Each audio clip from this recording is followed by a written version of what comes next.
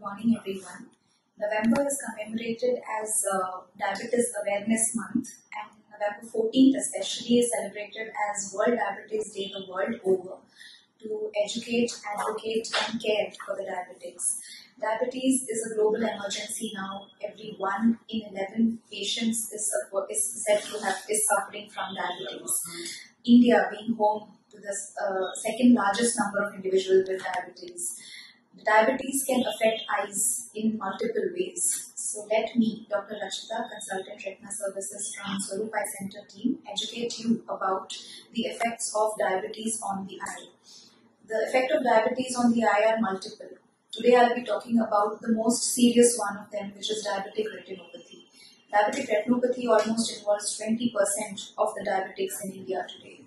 And diabetic retinopathy progresses through multiple stages, from mild non-proliferative diabetic retinopathy to moderate, severe, very severe non-proliferative diabetic retinopathy, and the most severe, the fifth stage, being the proliferative diabetic retinopathy, which can lead to vision loss immediately.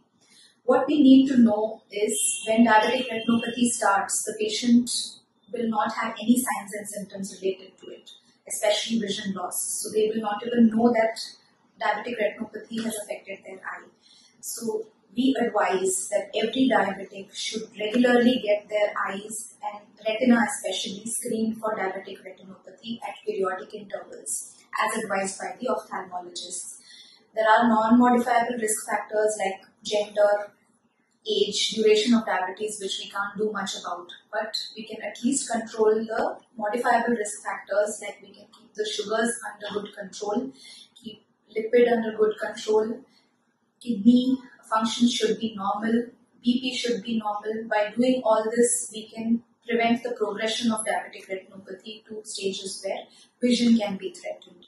So if you or your family is suffering from diabetes, please, without any further ado, please come for an eye checkup, especially a retina checkup.